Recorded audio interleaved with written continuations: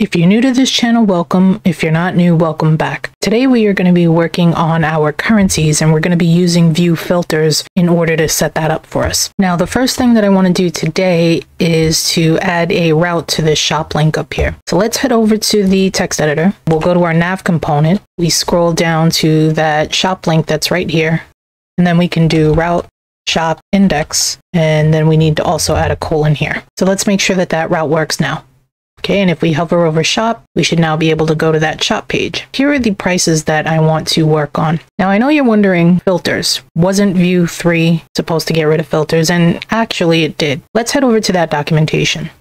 It's saying that clearly in bold, big letters, filters were removed. And then under it, it says filters are removed from view 3 and no longer supported. Now, if we scroll down a little bit, it shows you how life was good in view 2 in terms of filters, and basically not anymore. Then you head down to the version 3 update, and it's saying filters were removed and no longer supported. Instead, we recommend placing them with method calls or computed properties. That's well and good. There we have an example of it being used as a computed property with almost the exact same thing that we need.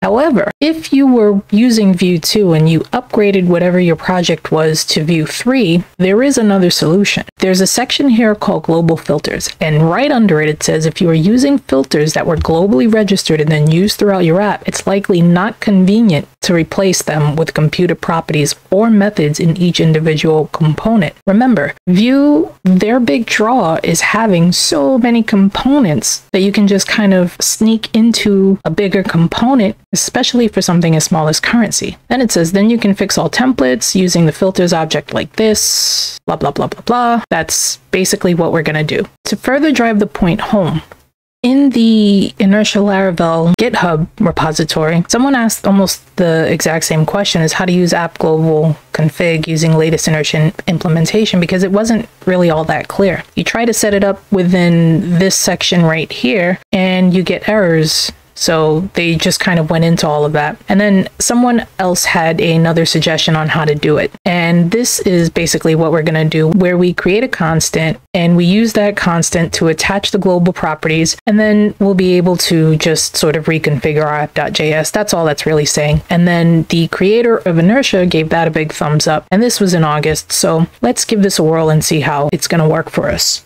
Let's close this out and head over to our app.js. For right now, I'm just going to go ahead and comment this out. So we're going to go ahead and create a constant, and we'll call it view app. We'll say that create app, basically the same thing.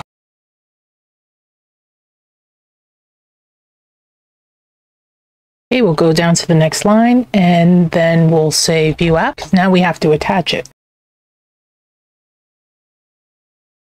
This we're going to call filters equals, and then we're going to say format currency. In this format currency, we're going to need to pass in a value. That value is going to be on the front end. So we'll go ahead and say value equals value divided by 100, because our prices are whole numbers. So we need to break them down into $24.35. So that's why we're doing it divided by 100. Now we can return value to locale string. And then for me, since my prices are all for the US, I'm going to say en US. Style is going to be currency, and the currency is going to be USD. Now, if you're wondering why I'm doing to locale string is a JavaScript function. I'm going to leave the link for this in the description as well, so that you can take a look and see how to configure this for whatever locale string that you're going to be using. Whatever country you're using, this will show you how to set it up for yourselves. And then it also tells you what browsers support it, what browsers don't support it. It's going to tell you all of that. Just take a look through the documentation and you'll find it. So now that we've handled the currency, I'm going to take this and I am going to uncomment it. And then in here, we're going to do view app. And now we don't need this anymore. And then we have all of the same functions and everything else that we had. So let's go ahead and give this a try. Let's head into the shop index. And we're going to be looking for price, and that's the only price that we have. So now we can just wrap around this, add some parentheses, and then our new filter filters.format currency. I'm pretty sure that's what I've named it. I've forgotten already. Format currency, and then the value that we're passing into it is that product price. So let's go ahead, refresh the page, and see if that works. Okay, very cool.